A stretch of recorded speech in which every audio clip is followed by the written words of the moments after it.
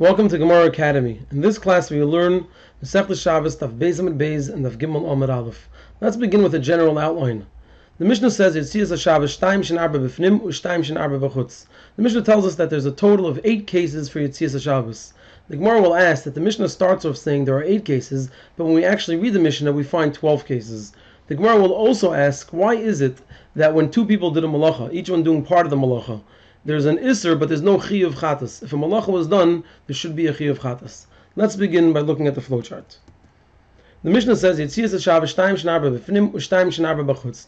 There's a grand total of 8 cases. Rav Masna asked Abaya, Hani Tam Yahavin, are these 8 cases? Tarti Sriyavin, there are 12 cases. We don't have 8 cases, we have 12. How do we arrive with the number 12? Each person has 2 cases of chayiv, and additionally there are 4 cases where each is part of the malacha, so each one has another 4 cases of asr. Let's see how those cases are. Let's look first at the ani, and then we'll show it how it is by the Baal Habayis. The ani either did the entire malacha of achnasa or the entire malacha of eitzah, so he's chayiv. So we have 2 cases of chayiv for the ani. Additionally, there's another 4 cases for the ani. 4 cases where he did part of the malacha. 2 by achnasa and 2 by eitzah. Let's look at the achnasa first. He either lifted up the item and extended his hand inwards, or just lifted up the item, and in those 2 cases the Baal Habayis completed the malacha. But the ani did either the lifting and extending, or just the lifting. So 2 cases where he did part of the malacha of achnasa. Then there's another 2 cases where he did part of the malacha of eitzah. What are they? If the Baal Habayis lifted up the item and extended it outwards, or just lifted it up, and the ani completed both of those malachas. So the ani was involved in another 2 malachas of eitzah. So we have a total of 6 cases for the ani. 2 cases of chayiv, and 4 cases where he did part of the isser. And the same is for the Baal Habayis. Either the Baal Habayis did the whole malacha of eitzah, or he did the whole malacha of achnasa. Additionally, he has another 4 cases where he did part of the malacha and he did an isser.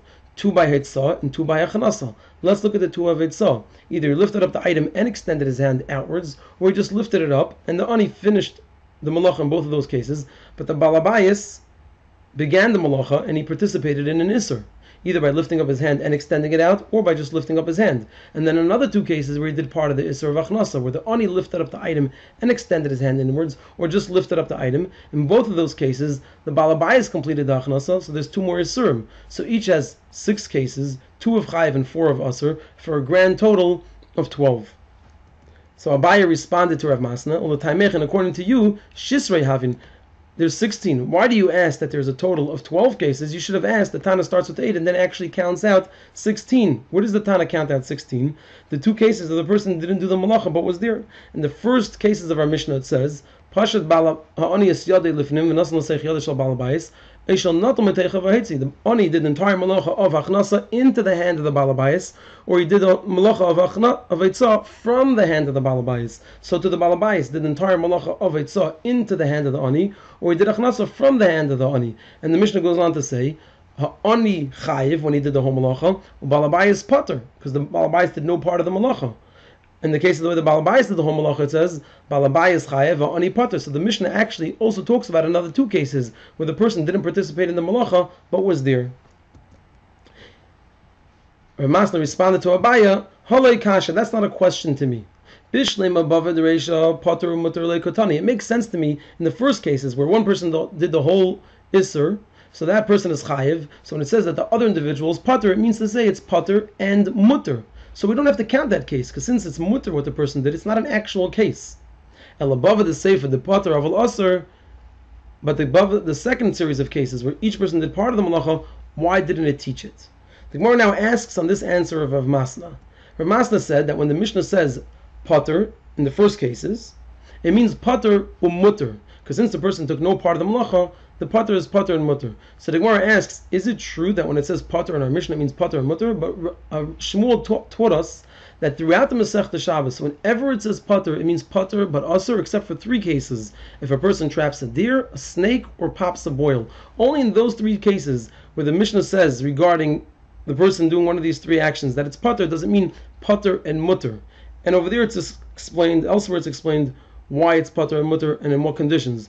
But at any rate, those are the only 3 times it says pater that it means pater and mutter. And our Mishnah is not included. So in our Mishnah when it says pater, it must mean pater and asur. The Gemara responds that Ki Shmuel, when did Shmuel need to tell us that when it says pater, it means pater And mutter, that's if the person did something. So you would think it says pater, it means asr because he did something. Shmuel needs to come and tell us, no, it means pater and mutter. But in our Mishnah, where the person did nothing whatsoever, he didn't participate in the malacha, obviously when it says pater, it means pater and mutter. And there are many such cases, the Gemara says, in Masechta Shabbos, that the person did nothing, and it says pater, and it's obvious and clear that it means pater and mutter. At any rate, the Gemara says, so now we understand why it doesn't count 16 cases, but why don't we count 12? 16 we don't count because 4 are entirely mutter, there's nothing to count. However, we do have 12. The Gemara answers that the Tana only counts the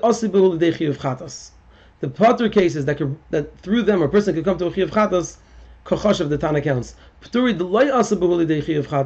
pturim cases that the person cannot come through them to a chiyuv chatas, like kochashav the Tana doesn't count. What this means is that in the cases where they both participated, it only counts it as a case for the person who did an akira, since that can bring to a complete malacha. Rashi explains as follows. When the ani lifted up the item and extended it inwards, or just lifted it up, in those cases we count that isser, because the ani could come from that action to complete an entire malacha. He started it off, he might come to complete the malacha. However, the cases where the ani finished the malacha, the balabais is the one that started the malacha. He lifted up the object and extended it inwards, or just lifted it up. And the ani completed those two cases. There, the ani can't come to a chiyuv chatas, to a malacha, because he only did the second half of it. So we're not counting those cases for the ani. We need to eliminate the two cases where the ani completed the hitzah. And the same for the balabayas. We're only counting the cases where the balabayas started the malacha of hitzah by lifting it up and extending his hand outwards, or by just lifting it up, because he could come to a complete malacha. But where the balabayas completed the malacha of achanasa, those two cases we don't count, since he can't come to a chiyuv chatas. So in other words, our Mishnah is only counting cases of chiyuv chatas and cases that could bring to a chiyuv chatas, although the other cases are asr, but the Tana is not counting them. The Gemara now asks, we're saying that if a person does part of the malacha, he's not chayav to bring a carbon chatas. The Gemara asks, why is he not chayav to bring a carbon chatas? But a malacha was done between the two of them, between the two individuals. A malacha was done, and therefore the person who completed the malacha should be chayav to bring a carbon chatas.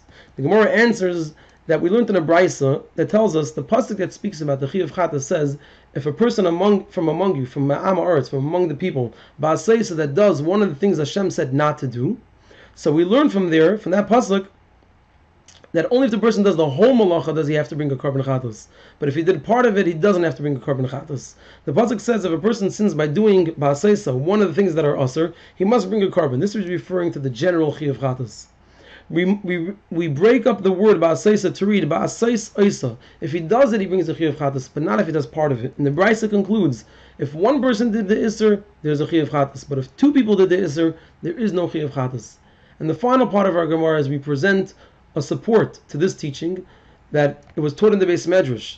Ba'aseisa tells us that if one person does the isser, there's a carbon. But if two people did the isser, there is no carbon. So to summarize, the Gemara explained why is it that our Mishnah starts off saying 8 and then presents 12 cases, and we explained that we're only looking at the cases where there's an actual chiyuv chatas or an issue that can bring to a chiyuv chatas, and there are only 8 such cases. We also explained why is it that there's no chiyuv chatas when two people did a malacha, and the reason is because only when one person does a malacha is there a chiyuv chatas, but not when two people do.